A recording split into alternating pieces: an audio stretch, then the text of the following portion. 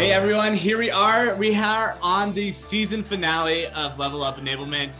I am not with Ashton today. She had to take some personal time, but I did happen to find two extraordinary people to join us today.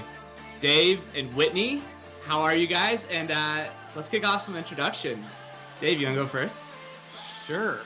I've probably met a lot of folks out there, but my name is Dave Lichtman. I run a company called Enablematch, and we are a recruiting firm that is hyper-specialized in sales enablement folks.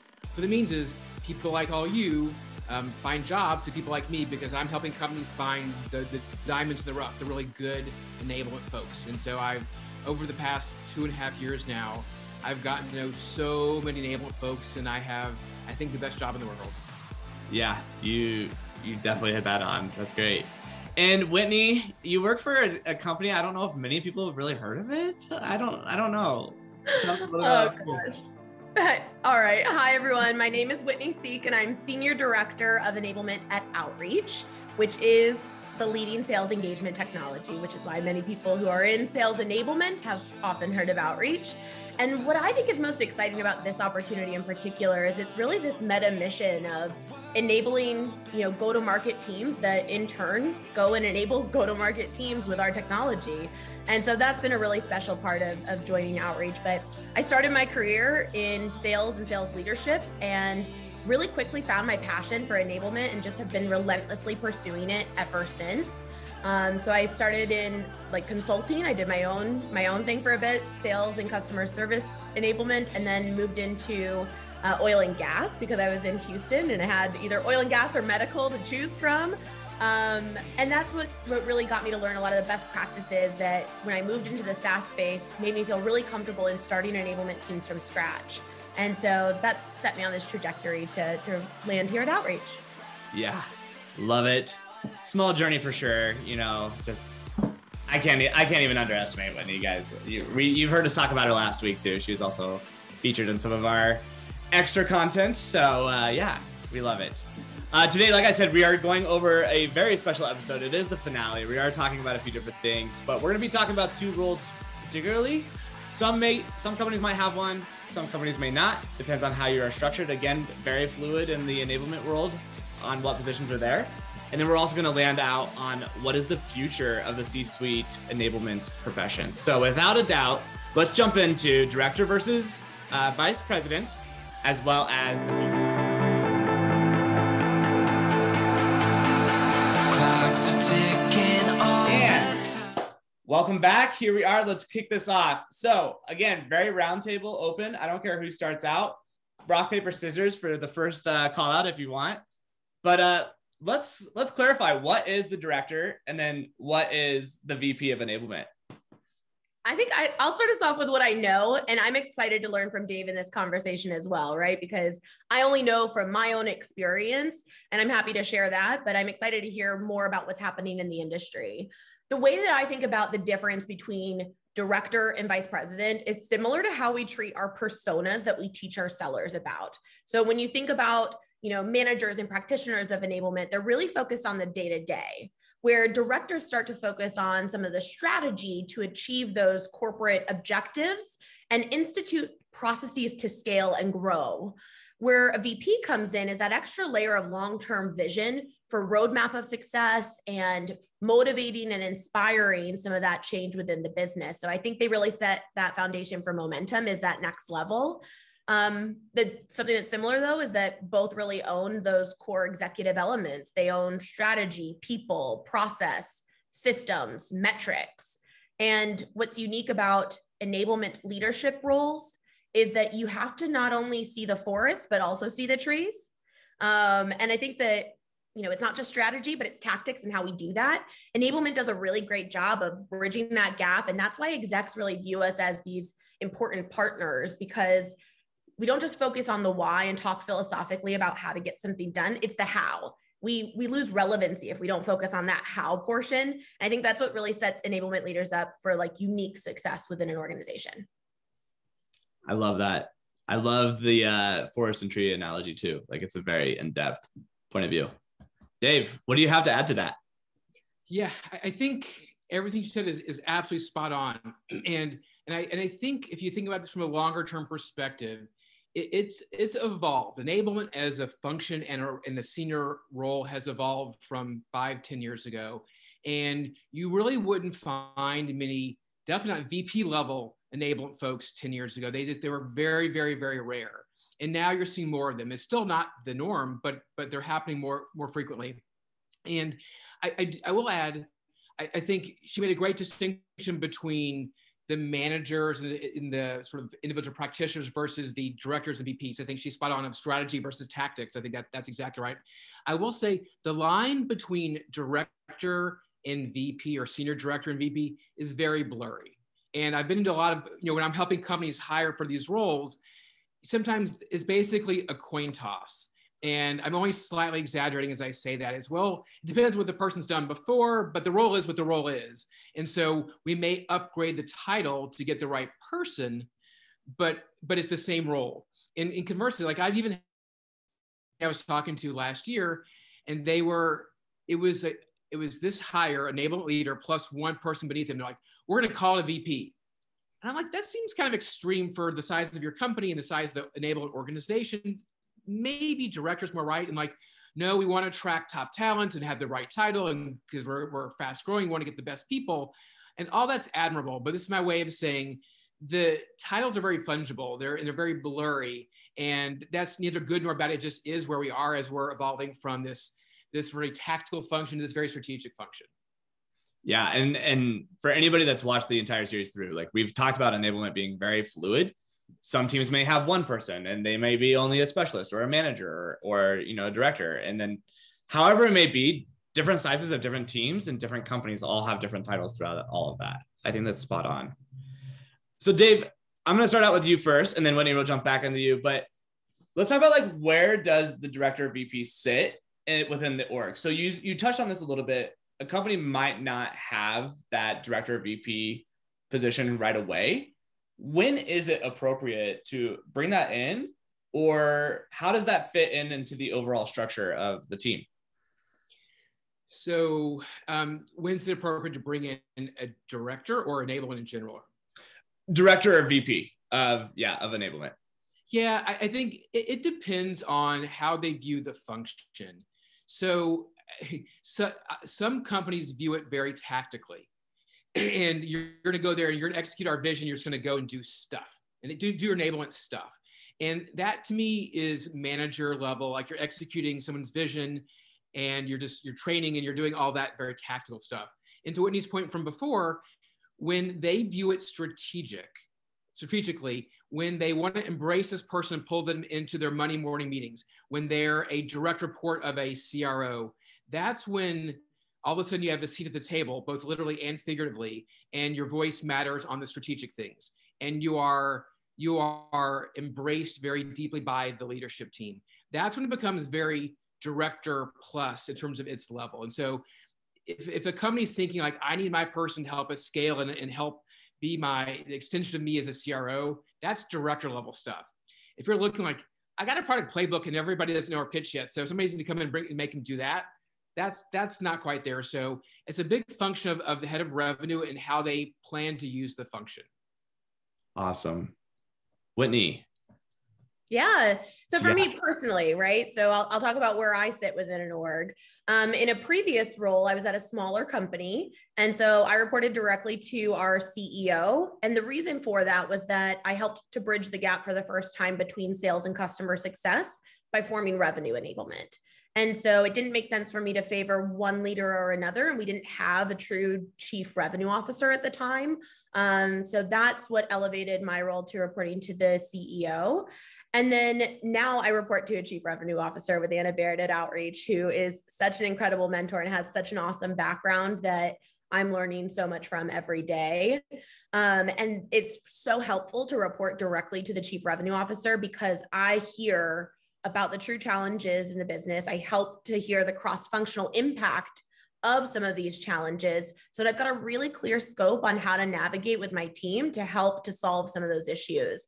And so it's like a chessboard, right? And now I at least have like the true vision, like Queen's Gambit style, by working with the chief revenue officer. So that's where I see it fitting into the organization. And I love it, right? Like you'll also hear from other people. There's other enablement roles that report through operations. And for me personally, I've just seen a lot of those fall into that trap that Dave talked about earlier of being a little bit more reactive to someone else's vision with it.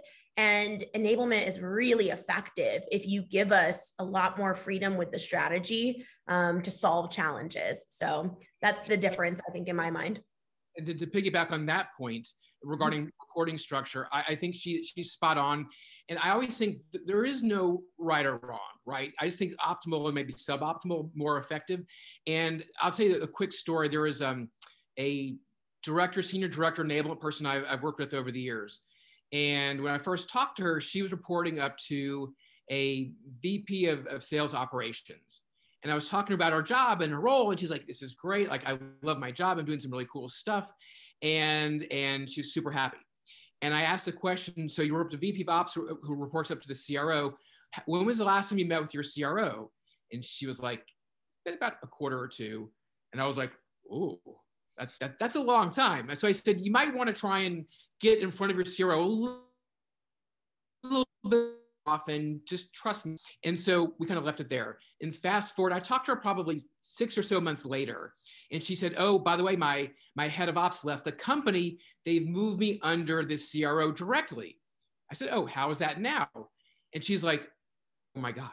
And she said, I thought I knew what was going on in the company. I thought I was plugged in, but like I am now part of every strategic initiative out there. Whenever there's a big problem, my opinion is asked. Whenever there's a big initiative, my opinion and strategy is asked. And she used the phrase, like, I'm the sort of de facto chief of staff for the CRO. And so she's like, I'm so integrated in every single thing, and I would never have it any other way. And so just seeing the same person in the same company with two different reporting structures really highlighted what Whitney was just saying of like how you're so plugged in, you're ingrained with the organization and not playing this game of telephone from CRO to operations to you. Like it matters. And so these aren't always things within our control, but I always think, again, optimal versus suboptimal. If you can report up to a head of revenue, it's almost always your best bet. I'm speechless. I love it. I think in my experience, yeah, I've done both. I've reported up to RevOps. Whitney knows the challenges there. Dave, you and I have talked about that too. And then, yeah, same thing. Now that I'm with the CRO, it's game changing. Like it's literally a breath of fresh air. All right, let's jump into this. This is kind of the fun thing. Whitney, I'm going to kick it off with you because I know you're more recent in this journey. And Dave, I know that you can follow up because, you know, you're constantly searching for this top talent. But what is the skill set or experience that somebody is looking for or that you need to provide or have when you're going in for these roles? Yeah, so interesting, right? Because you were talking about my role right now. So I'll tell you about some things that I think make me successful in this role, and then Dave, you can share what others are looking for at scale. But I think that something that has been really helpful in my career is the level of business acumen. So being able to understand the real complex scope and the SaaS business model has been crucial for me in my leadership roles. I think systems thinking is another skill set that I find really valuable, where you're not just solving with like duct tape and glue the way that most startups do. You know how to do that. You can do the workaround, but you also look at it from a lens of like, how do we fix it forever? And that's what really helps take us to the next level. And then the other side is around experience, right? Like experience leads to best practices, especially in our space right now where not a lot of those are defined. So I think experience has led to best practices, and experience leads to avoiding potential pitfalls. I think that's probably where I add the most value to my team is, you know, helping to mitigate some of that risk that I can foresee them experiencing because I've been in their shoes and lived that life before. So those are some of the things that come to mind for me, top of mind. But interested to hear if there's some other core elements that were missed. As always, I agree. And the last point I'll even add, something always surprised me when I started this a couple of years ago.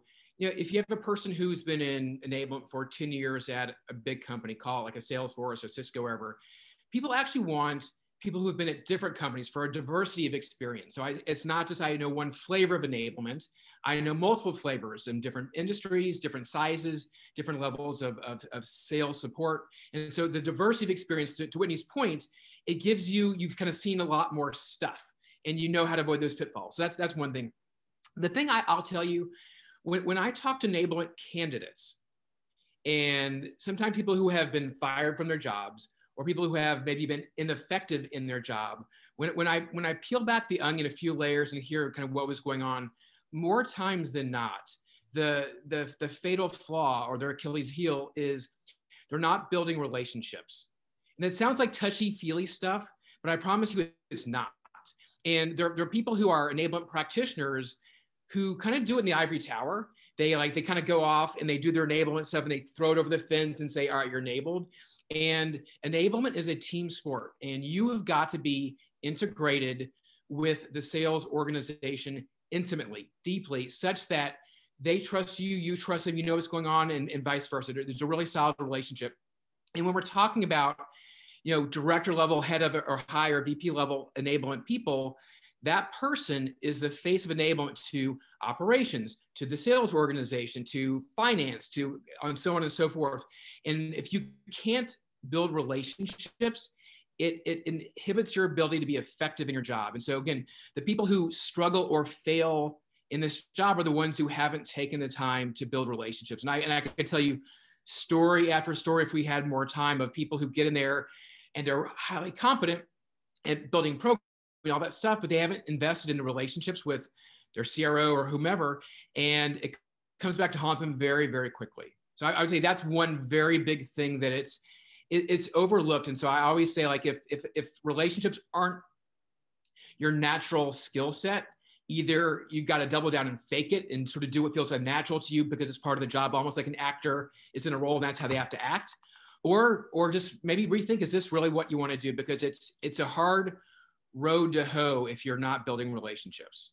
And Dave, another tactical way to achieve that, because I agree that's so important, is to build out an operating rhythm for yourself so that you do have those constant touch points. Because if you're not necessarily like a natural relationship builder, if you work it into your process, then it's something that exists, that's there, that will happen over time. Yeah, I agree. Amazing tips. I love that. Oh, go ahead, Dave. Sorry. One thing I'll add, and this will sound like a silly statement, but I promise you it's not. People who understand that enablement is a means towards an end, not just the end. And so what I mean is, you don't go do a certification just to do certification. It's time. You do it because you're there to drive a metric or an outcome. And the connection of, I do this to achieve that, it's not the way a lot of enablement folks think. And when they go into an interview, they're not framing their experiences and their accomplishments in terms of X drove Y. It means to an end. And that's a big miss. And so again, I would have that frame of reference of, you want me to do something, what are you trying to achieve? How do we measure that? What's our baseline? What do we expect to achieve? And think that way. And again, it's a means to an end. They're like, Outreach hires Whitney because she can drive their results, not because she did some cool stuff in her past that looks really great on a resume. She can drive the results. That's what they have to, how you have to think about our work. That's how you have to convey it to people. I love that. And you're already jumping ahead into that next topic there, Dave. So kick us off here, but no, you're good. Let's talk about like the interviewing. How do you go through that interview process? And on the flip side, what are we looking for if somebody was to hire for that director or VP level? Yeah, I will tell you, I've seen so many interesting things that have been illuminating in terms of interviewing for enablement folks. I've seen people who are on paper and in their experience extremely even overqualified. Like they could go in there and they should walk in the park to get a job. And they go in there and they interview and they don't get it. And conversely, I've seen people who have been the underdogs, the least experienced people on paper and in reality, and they go and interview and they blow them away. And I'll tell you that the fundamental difference is how you talk about your experiences. So just if you're in the door, just assume you are in the arena, you have a good shot at it. And so now at this point is how do you convince them? How do you prosecute the case that you can go there and drive change? And what I find is people go in there with these lackluster stories of, I tell the same example all the time because I think it's just so commonplace of like, I joined the company, the onboarding program was terrible. So I went in there and I made it better and now it's world class. And they're like, pat me on the back, look how great I am. And that's not telling a story that is epic, that's compelling, and that's memorable. And this whole video I made last year about like making your stories epic. And so like for everything that you've done, you need to talk about, here was the problem we had in the business, and really go deep on the problem, paint the picture vividly, and go really deep on like, here's why it was a bad problem. People were losing their jobs. Like the business was really suffering, like really dive into the problem statement and then talk about what you did and then what happened and have an arc to that story. But people are going in there with good experiences who should get jobs and they're not, because they're not framing their experiences in such a way that people are like, whoa, I want that person, come do that here. And so I think understanding what your experiences are and how to tell them properly in a very compelling, epic way is essential. And people are not doing that. And the phrase I always say is people are not getting credit for their work because they don't know the stories they want to tell. They haven't practiced telling them, and they don't really know what details to bring in and what details to leave out. That's amazing. Whitney, do you want to share your tips and tricks on how you landed your senior director job? Sorry. Yeah, sure. And I mean, a lot of them I actually learned from Dave, right? Like Dave came to a Sales Enablement Society event. So I definitely love the concept. I call them impact stories, but like documenting those as you go, not just when you're preparing for an interview, and socializing those wins internally when you close out a program is crucial to like not only set you up for success for your next role readiness, but also to prepare for those types of interviews. I'd say that when I've interviewed for, director roles in particular, one thing that I'd encourage other folks is like, don't be afraid to challenge the status quo. With my last role, I whiteboarded what I wanted my role to be. And so that was a very different experience. I sat with their senior VP of sales. We whiteboarded what I thought were my strengths and what I would saw as what world-class enablement could look like at the company. So I would say conduct sufficient discovery during your interview process so you're acutely aware of the pains that organization is experiencing, so you can share examples on how to solve them and frame your stories in the right way, the way that Dave described there too. Love the idea around outcomes focus, right? Like that is absolutely what needs to be demonstrated. And then to hit back on an earlier answer, right? We talked about relationships being important. So make sure that some of the examples that you share highlight cross-functional prioritization. I feel like that is such a big skill set of these director VP roles in navigating the org. And so hearing where you had challenges with other teams, not just the one team that you're working closely with, but like other teams, downstream impact, that seems to be really helpful and relevant in the process. The last advice is less around like interviewing for a net new role, but also thinking about internal promotion and building your own business case for it. So for me, I don't think about promotion as necessarily a goal that I'm looking to achieve, but an outcome of performance measures that we've set for the enablement function. And so I think that that's a really important lens to look through when you're looking for your next level. And then the other side is be a role model, not only for your organization and your team, but also for the industry and the community. So build your personal brand, shift perception and instill passion, and definitely leverage your network when it comes to ideas on how to do that, because there's a lot of us who are living the life right now. Go ahead, Dave. I want to piggyback. I always piggyback on her because she makes me think of new things that are so relevant.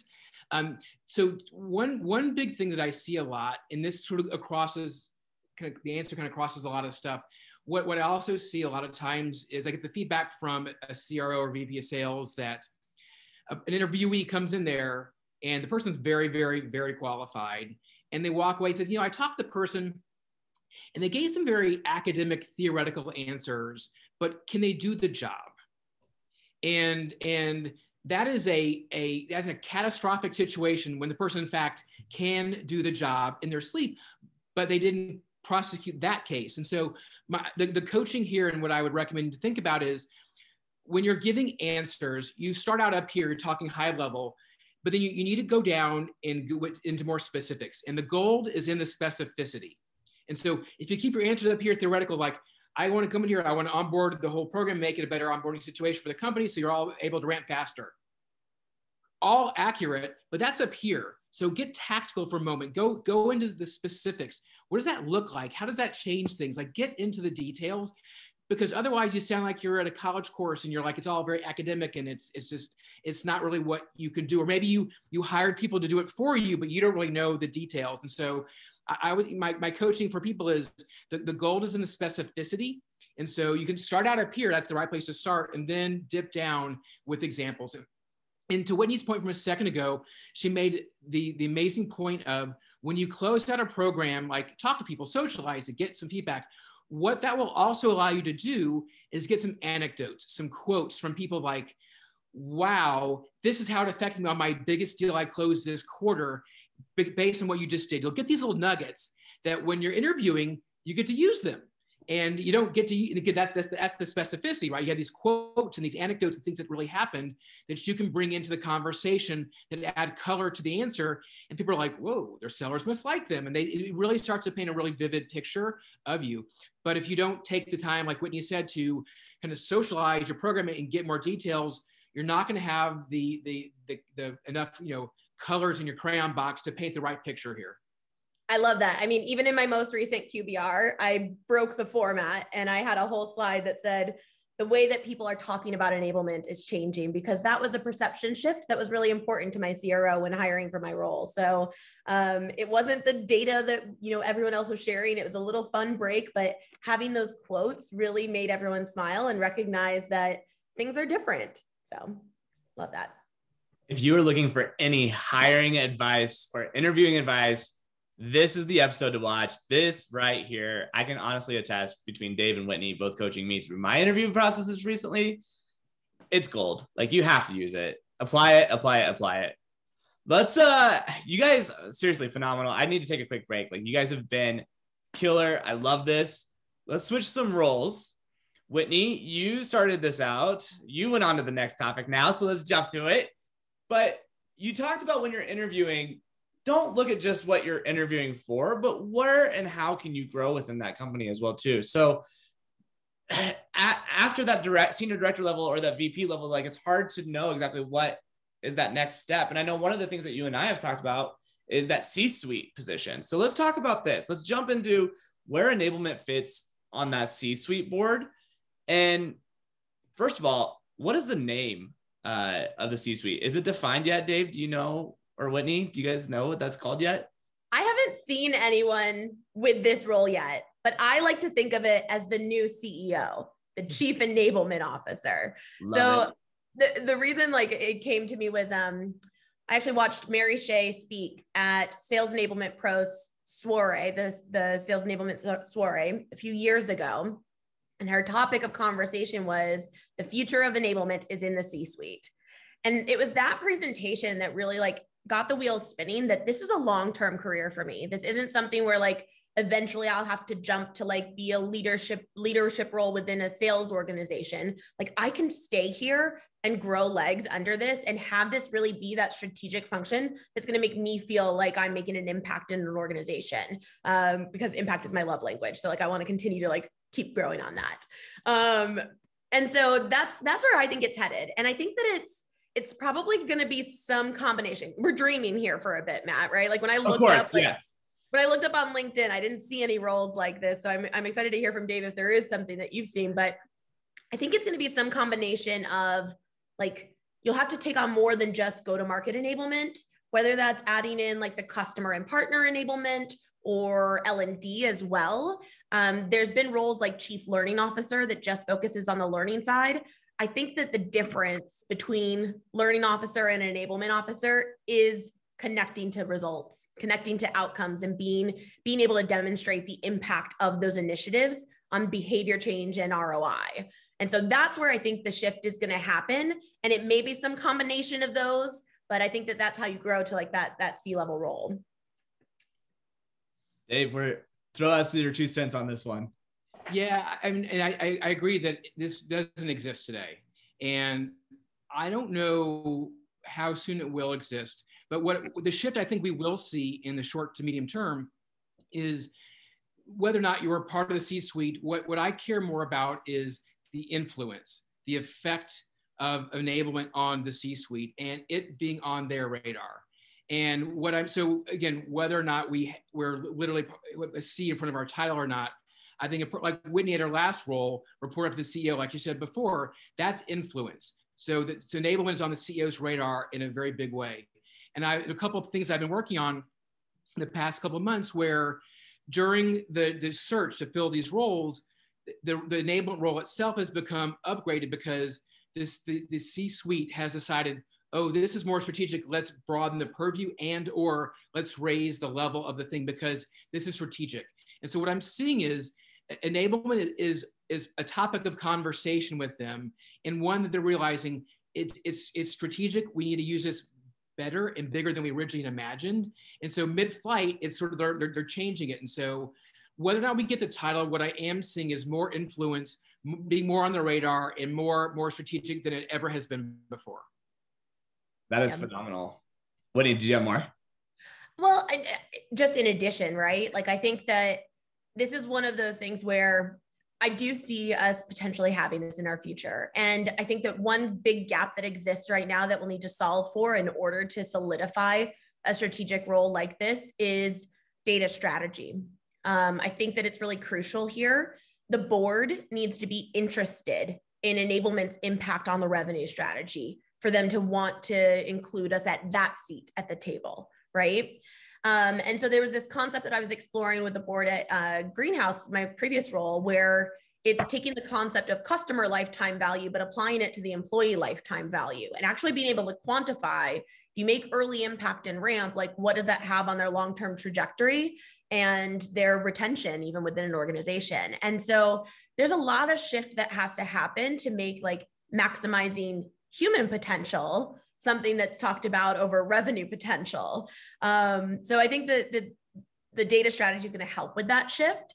But the last thing that I want is for this to become like a fluff role. We've already eliminated enablement from being like a fluffy, soft fun. Like, yes, we're fun, but we produce results. And so like the last thing that I want is for this to be like, do y'all remember when I think it was like receptionist started being called like director of first impressions? Like, I don't want a cutesy name just for the sake of having a cutesy name. Like, I want to make sure that they see the impact and the results of the function. Yeah, and to that point, the beauty of sales or revenue enablement, whatever you want to call it, it's measurable, like Whitney was saying, and that's a great thing. And so when you're in this world, like you have accountability, and it's sometimes very black and white, and that's good. And I think when you start to broaden the role even to learning, it's cool because you have a bigger impact, but you can potentially dilute your discernible value to the organization. To Whitney's point, you don't always know how well you affect a customer success, or a customer support person, or a person who works in marketing. Like it's not always as measurable. So there's a potential to dilute perceived value, and that's a tricky thing. And so I like broader purviews, but just know that if you take on a bigger thing, you must have a way to have the accountability like you do in your revenue-oriented role. I love that. Yes, and you guys just literally knocked out the entire section out of the C-Suite enablement officer. And I love this. It's great. Like, this is huge content.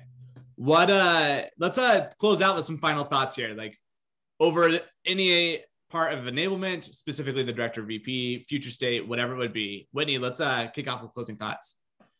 Sure. I think my closing thoughts are, focus on the data strategy so that you can tell those impact stories, right? Like, I'm thinking backwards on our conversation here, and we're talking about how important it is to demonstrate the value of enablement. Well, in order to do so, you need to set up the systems and structure to be able to report on those measures of success. So if you don't already have that in place from a repeatable perspective to start to set expectations on what types of results you'll deliver regularly, I would say start there. Awesome. Dave, closing thoughts. Yeah, the one thing that we haven't talked about today that I'll say as a closing thought is there are certain companies where enablement is valued, it's treasured, it's invested in, and certain companies where that's just not the case. And it's a very different job if you're the first company versus the second type of company. It's vastly different. And, really, if you're interviewing, like, look for companies that are really investing in enablement. They believe in it wholeheartedly. The CRO is heavily invested in enablement. And that's an important thing, because if you arrive at these companies and all of a sudden it's very tactical and you don't have access, it becomes a very difficult, unpleasant job. And so interview them as much as they interview you, and make sure this is a good place to do it everywhere. We're an enlightened crowd here. We all get it, because we're having these conversations on this broadcast. But many companies, they don't think of it this way. And so just be cautious where you go, and backdoor reference check them, as they are probably backdoor reference checking you, and make sure it's a good place. Yeah, phenomenal. I could not have been any more happier with today's podcast to bring you two on for the finale of this season for Matt Chats on Level Up. Thank you, Dave. Thank you, Whitney. Again, check out Whitney and Dave's profiles on LinkedIn. If you're in the job hunt for anything enablement, check out Dave from Enablematch. He will definitely get you in the right direction, work with you on finding that next position or finding that next candidate as well. And then, of course, the wonderful Senior Director of Outreach, Miss Whitney Sieck. Again, check her out on her social platforms as well, too, as the Enablement Enthusiast, where she provides great impacts, customer stories, and she's also doing some side hustle for some mentoring. So if you want a little bit more, check her out. She's definitely a great asset and tool in my toolbox, and has helped me tremendously, as well as others down the road as well. Whitney, Dave, thank you both so much for joining us today. I appreciate it so much. Thanks, Matt. Thanks, everyone. Have a great day.